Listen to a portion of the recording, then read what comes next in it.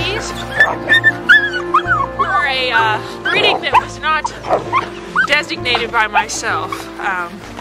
And they are they're an awesome little group of trained male puppies, and we had thought originally, since we breed intentionally here at the kennel, that we would sell these guys. But as you can tell, they've kind of grown near and dear to our hearts.